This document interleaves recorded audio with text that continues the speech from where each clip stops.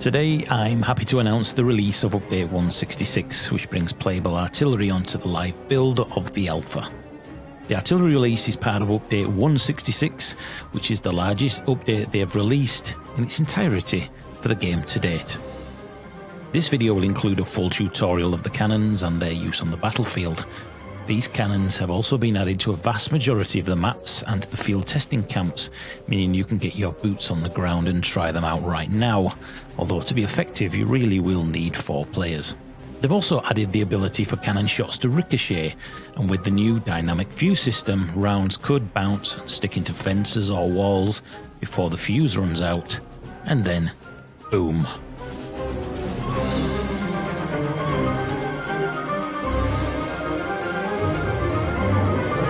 There have also been new visual upgrades to various buildings, such as Harper's Ferry and John Brown's Fort. They've overhauled all of the forests available in the game with new tree trunk models, textures, as well as new high-detail forest floor environment props, such as tree stumps, rocks, and fallen over trees. They've updated the arms and hands models of all the characters, overhauled the Stonewall Pile model as it was really old.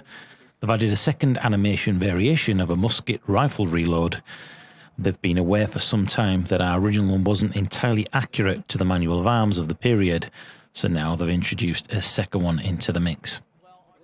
They've also updated the sword melee movement animations, the revolver aim movement animations. They've added a new frock coat variant to both officers and privates. They've added bendable hat brims when entering the right shoulder shift stance. The tents now react to the wind, and they've added an overtime breaker timer. As an infantryman, it's now only possible to spawn on the flag of your regiment, so this should remove the confusion that can happen when you spawn in on the flag bearer of a regiment that isn't yours.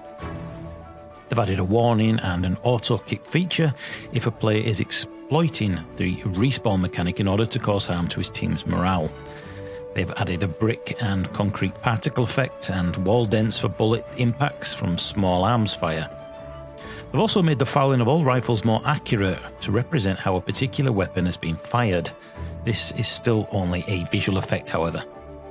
So what's coming in this title? Well, we know work is progressing nicely in relation to being able to bring you all one, if not the most well-known cannons of this time period, complete with its own carriage. Number 2, alongside its limbers and ordnance, 1857 smoothbore 12-pounder Napoleon bronze cannon.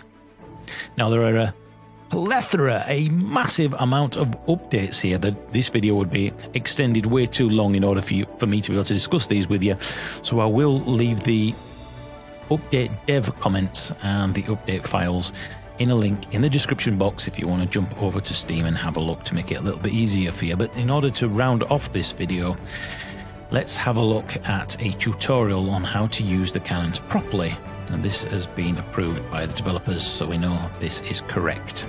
I could do a massive video on this, but I know people's attention spans are short these days. So welcome to War of Rights, welcome to the new 166 update. I hope you enjoy it. Let's have a look at the cannons. Right face. Forward, march.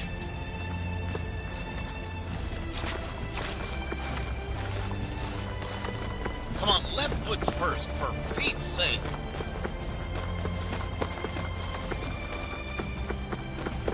My God, the Army knows only how to send ninnies and nincompoops to this unit. Oh my God. Well, even if you guys don't know your left and rights, we'll at least teach you how to, properly wield a gun on the battlefield at least. Halt! Front!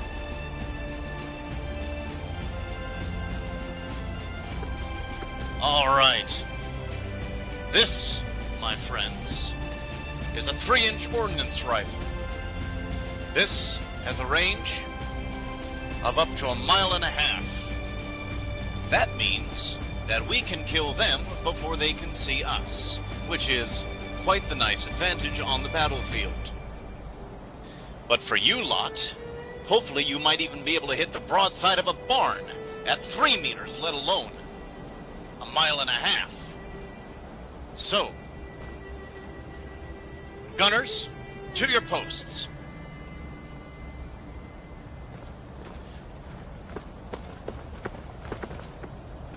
Corporal Bradley is going to be at position number 3, to the left of the gun. Private Taylor, I want you at position number 1, to the left of the muzzle of the gun. What? And Private Trusty, you're going to be at position number 2, to the right of the muzzle. And you, little sweetheart, you're going to be at position number 5, next to the caisson. Get over there! My God. All right. This are some of your positions. With this, we're going to be able to actually make this gun fire off towards the enemy. So,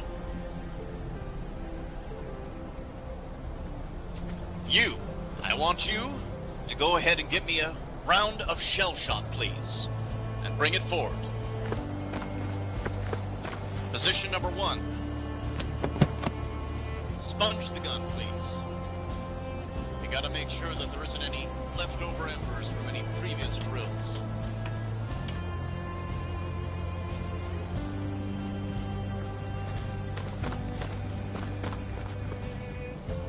Round forward.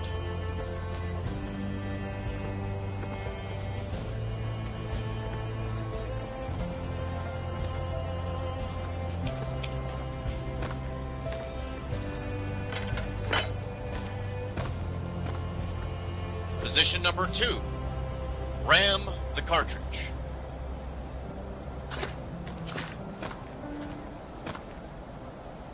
Number 5, that means you get the hell out of the way. Get back to your post. Lordy sakes alive. Did any of you read the manual on the way here? Of course you didn't. All right. Corporal Bradley, please sight the gun.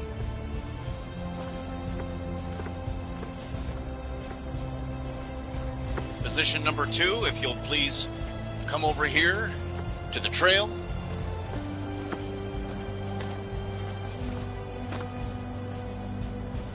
To the trail of the gun. That big pointy thing in front of you. There it is. Go ahead, pick it up. It isn't going to bite you. Now trail left. Your other left. Remember, it's going to be opposite in this case. A little bit more to the left. Good. Now drop it. All right, back to your position.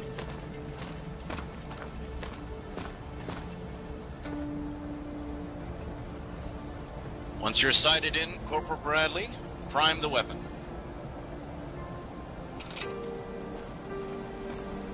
Good. Now clear the wheels, make sure we're not in the way, because this thing's going to really send off now. Fire! Good. You couldn't hit shit. Positions 1 and 2. Let's bring this gun back forward.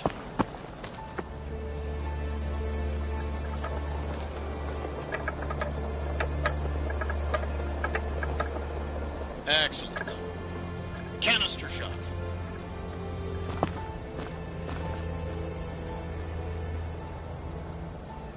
Sponge barrel.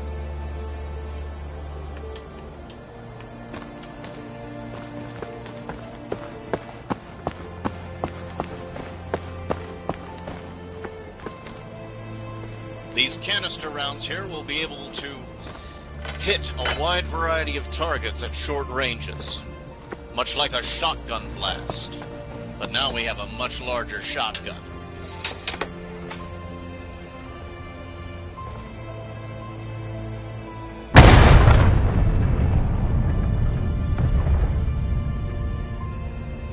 Shell shot.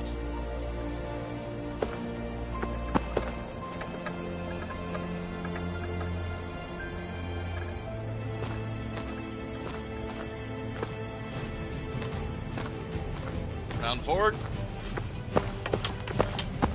Hold on. Come back here. What does that look like to you? Does that look like a shell shot? No, that looks like a canister shot. What do you think you're doing? Go back there and get me shell right now.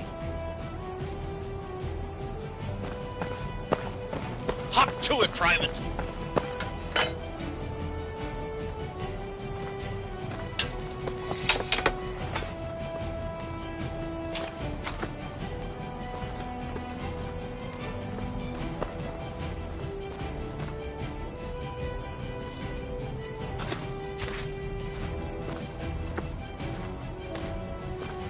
Private Jenkins, if I see you go in front of that barrel one more time, so help me.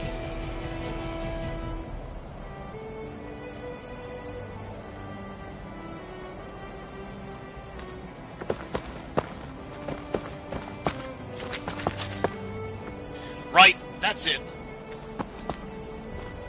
Corporal Bradley, take this man back to the guard tent. Seems like he's been having a bit too much of the medicinal hooch.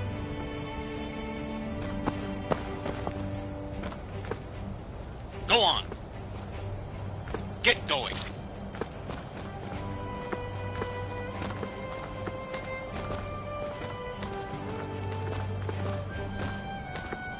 Oh, good. Now I don't have a gun crew to train.